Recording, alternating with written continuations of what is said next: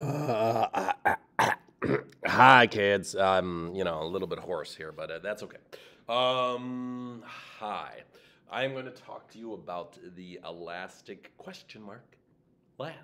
Because the whole point of the lab was to see how elastic the collision was. So, as we always do, I'm going to start with a picture. So, this was my steel marble, and this was my glass marble. And then the steel marble rolled down and hit the glass marble, and they both bumped, and then they went off like this. Okay. Um, Now, when we're drawing our momentum picture, because if we want to see if it's, anytime we're doing a collision, you have to do momentum. This would not be a great picture because remember, when we're doing collisions, you want to find the momentum right before the collision, like immediately before the collision, and you want to find the momentum right after the collision. So this would not be right before and right after. So let's draw a picture of what's happening right before and right after, okay? So right before the steel marble is moving that way. I'm going to call that one marble A. And the glass marble is just hanging out.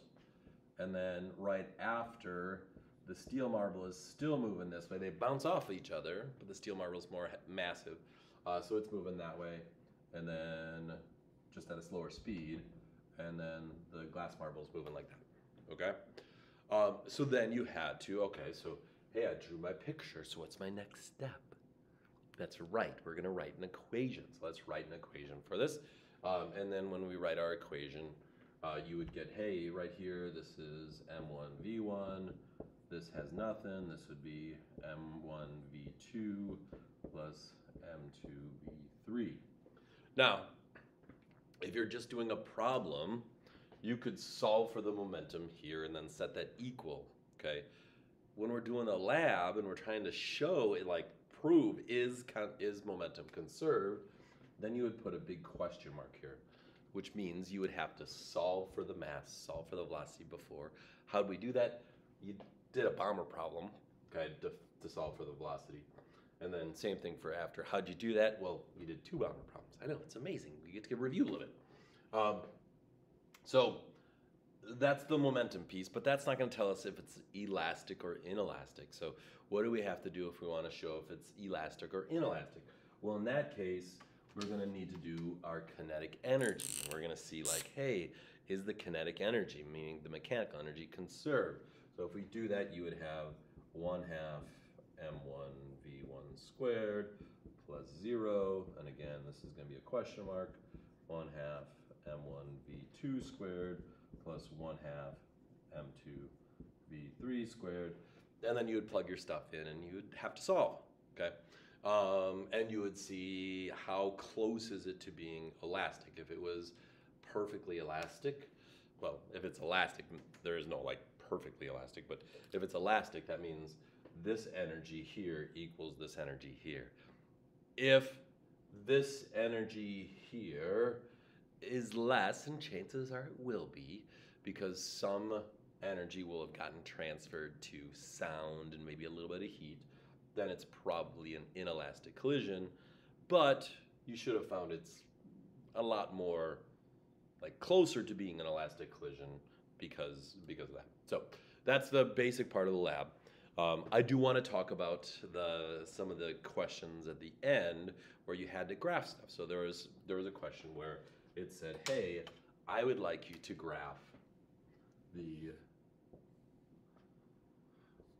velocity of marble A." Actually, it says we want to do the horizontal position of marble A versus time. Okay. So again, I'm not going to worry so much about this part. I'm going to worry more about like right before and right after. So right before the collision, let's talk about marble A. Well, it's moving. If I call this way the forward direction, it's moving forward at a constant speed. Well, how do we show that? Oh, right. We show that with a line. It's moving forward at constant speed. The slope is constant. Well, if it's, and then this part here, if you describe the motion, it's moving forward at a slower constant speed.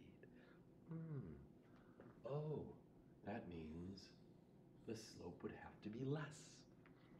Hopefully that makes sense. This slope would be my speed here for my bomber problem, okay? And this is where the collision took place, okay? Hopefully that makes sense.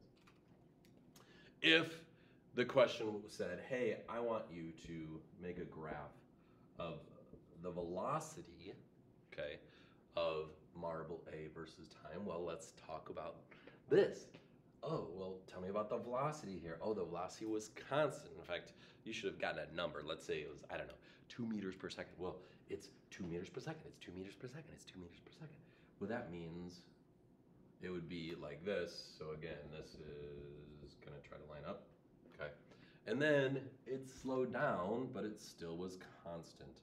And it's still moving the same way. So there, that would be that graph. Okay. Hopefully that makes sense. Okay. There was a question where it asked you to find, it said, hey, you know, the force on marble A and then the force on marble B. So I think you can still see. So if this was the force on marble A versus time, well, at the start, there would be no force. Now, here we're saying this time is almost instantaneous. Really, like, if I was doing this, I would just get like a blip if I was going the same units there. We're gonna spread our time out so we can actually see it. So it probably would look something like this. But here's where we gotta be careful, okay? This force is a vector, okay? Which means I already said here, I'm gonna call to the right positive.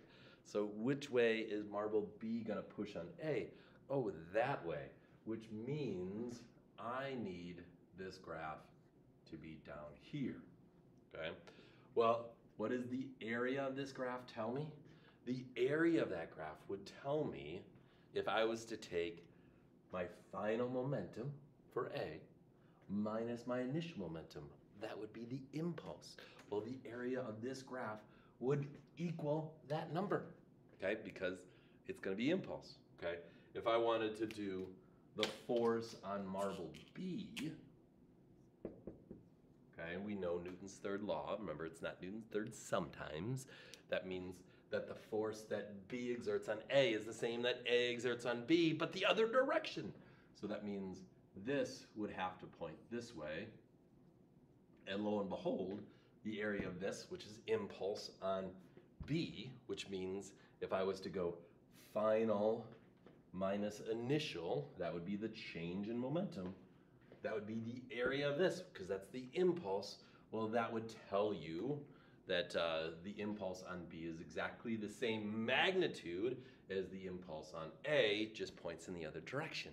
Which means if I was to talk about my AB system and I add the impulse of A to the impulse of B, I get 0, because this is conservation of momentum. My system has no impulse, okay? I hope that makes sense. So there you go. Bye, kids.